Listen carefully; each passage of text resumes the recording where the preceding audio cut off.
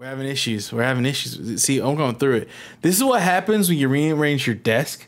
I'm here to tell you right now, we don't care. Let me tell you something. But it's all good. We're going to get through it. We're going to get through the fog together. All right, guys. So last week was Sundance. If you're watching this, by the time you're watching this, Sundance 2021 is over.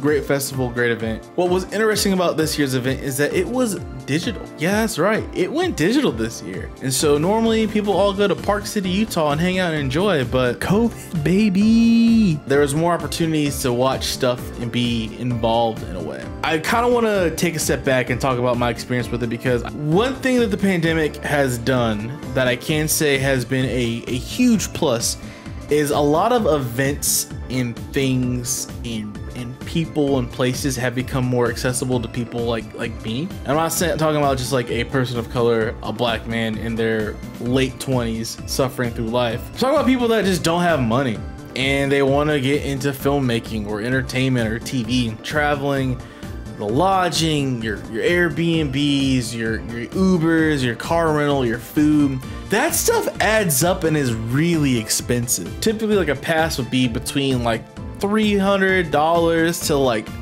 in the thousands somewhere, you know? I've never really looked at Sundance Festival as an option for me. So I spent 25 bucks and got a pass where I got to watch pretty much all of the shorts, the blocks, all the talks. I got to see a couple different indie series as well and indie features if I wanted to. It was well worth the $25. Like, I got a lot out of it. Plus, I didn't have to go to Utah and be in the cold like everybody else normally does. With this year, with it being digital, with it becoming so accessible, I actually felt like I was somewhat a filmmaker slash entertainment again. Like, it felt like I was back in that world. I know that's gonna be weird to say and explain, but like, people that know me understand that my passion in life is I want to do TV, movies, documentaries. I want to be in the entertainment film business. You know, my short-term goal is I want to do production in the actual like the making of the sausage and thing, from pre-production to post, and put it out there in the world for as long as my body will physically allow me to maintain that lifestyle. Part two is I want to be a talent buyer slash talent development, buying films, selling them to other people, bringing in producers, directors to come to our company and stuff of that nature. A very relational job, which is why I have been doing all these jobs in customer service for so long. Being able to just sit and watch and have the same access to talks and tools and conversations that everybody else had was really eye-opening, because it let me feel like I was in that part of my brain again. I've been in my current situation for like 7-8 years now or whatnot, and a big thing that happens is people say that they want to work together or collab or see this X, Y, and Z, but nothing really comes out of it. It just becomes a conversation or a thing we talk about and agree upon or whatever, and then just nothing comes from it. And so part of it's my fault, part of it's their fault. It is what it is. It's just sometimes the luck of the draw. I will say, shout out to Andre. You're the real one. You're the real MVP. I appreciate you, and I thank you for letting me work with you, tag along, and learn under you from time to time. I got to feel like I was back in that world for a week, essentially, and getting to watch different films, talks, and Q&As, and it felt like I was engaging in the community, and it felt like I belonged there. And that was a really good feeling to have. I don't know if you guys understand what that's like, to want to do something, want to be part of something, but you just feel like you're never good enough or never really quite there. On top of that, to really bring it home, I got to see what a Sundance film is. And by that, there's a lot of pieces that were highly produced, super expensive cameras. You know, you're talking about Panavisions, mirrors, and stuff like that.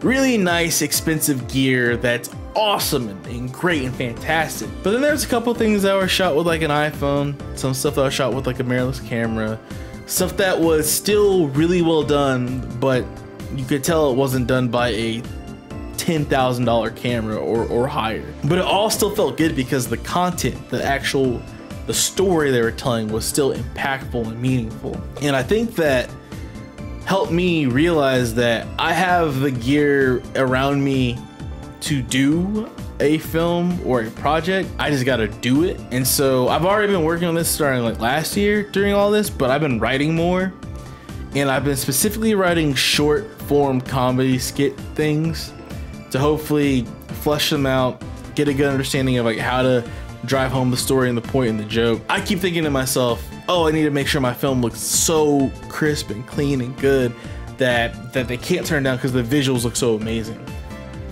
But I know I can do that. I know my brain works where I can get the technical know-how and figure out how to make something look like this.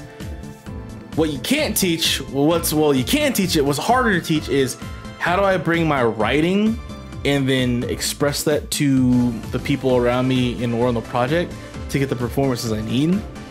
And being able to watch how just this silly 8-9 minute short film about an ex-lover, just like, whoa, I understand that this is supposed to be about this, and like I'm getting the point of the story, even like not even understanding French and getting the subtitles. I don't care about the visuals at this point. I'm here for the story and the humor of it. That really helped me understand and get a better picture of what Sundance wants in the things they're looking for. So hopefully I can stay writing. So I know, Danny, you're probably gonna watch this video and you're gonna be in my Discord.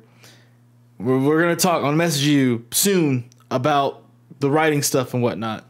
I want to try to write like one short skit a week. So I know that's a tall task and I probably won't do that, but I want to just write at least 1 to 3 times a week. So I'm at the point now where I'm about to ramble and go off on a come to Jesus moment about filmmaking and a woe is me thing at the same time.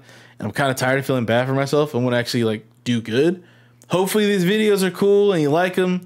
Thank you again for getting through whatever the length of the video is. Sign off in the comments if you want me to put my podcasts and stuff on YouTube so you can view it on there. Y'all be good. Drink your water, eat your vegetables. I'll see you on the next one. Peace.